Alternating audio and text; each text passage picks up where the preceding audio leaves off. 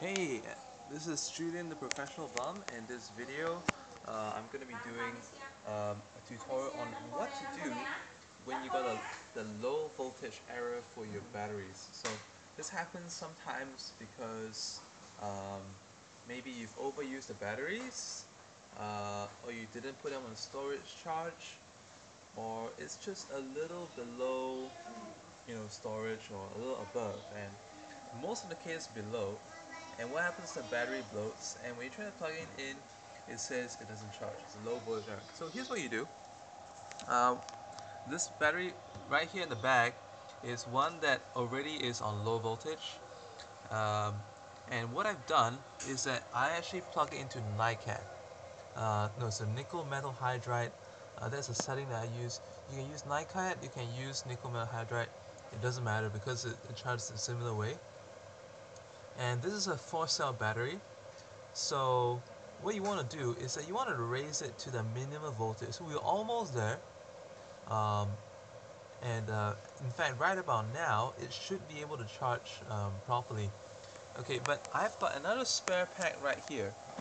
And so before you charge the pack, the thing is, what you want to do is that you actually want to refrigerate the cell, because when you're actually doing discharging, especially, or if you're charging a battery that's below the low voltage requirement, the batteries can explode and they can blow further, right? So to avoid that happening, um, it's better to actually refrigerate it, bring it up, and then it's gonna keep the battery packs cool. And sometimes you may even have to um, just do a check on the battery cells if they're getting hot, because it shouldn't happen. Uh, Lipo packs actually get cold as they get charged. So if it goes hot, something's wrong, right? So in those cases when it bloats up, and then it's getting hot, then you want to do a few rounds of refrigerating it. And honestly, believe me, you can actually return it to a regular performance. I've done this many times in the past, and I've taught this to many friends, and I've been able to help them save money and buy new packs. So that's what you want to do. We're almost there.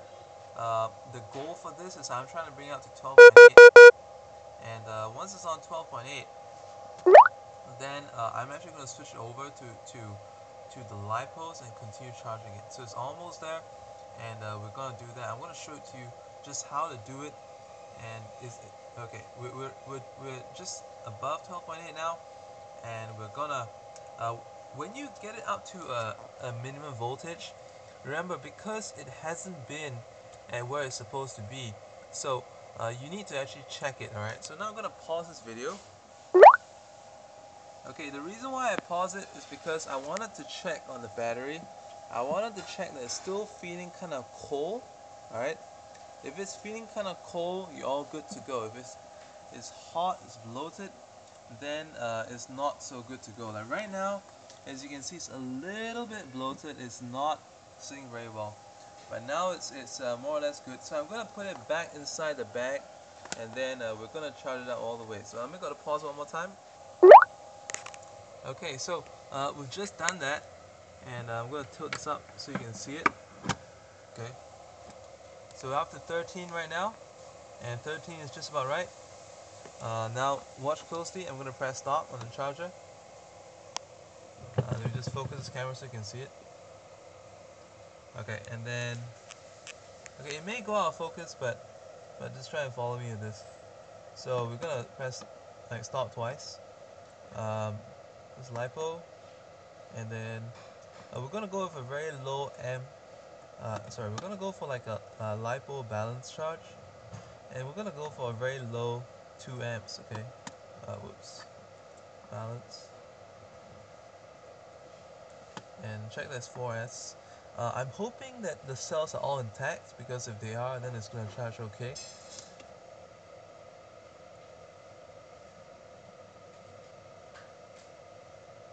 Okay, so right now we may have one cell that's problematic. No, actually it's fine. Yeah. So as you can see, now we've pretty much just saved the battery. But cell 3 looks like a bit of a problem. We'll see how it balances out later on. If it catches up to a similar voltage as the rest, then we're all good. Alright? So I hope this instructional video has helped you. Okay, look, now it's balancing out really well.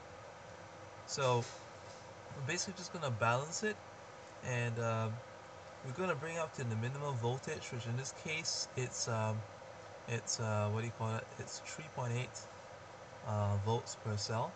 So we have the 3.8 volts per cell, and then we're going to stop the charging, and we're just going to store it that way. So I hope this video has helped you out. This is Drew, the ML Giant Killer, and I used to maintain a site called HPI-X .info, but right now, so HPI-X46.info, I still have the site, it's still around, you can check it out if you want to, but nowadays I actually spend most of my time teaching people how to make money online. So RC is still my passion, and I do hope to spend more time getting back into RC and possibly doing some competitive racing as well.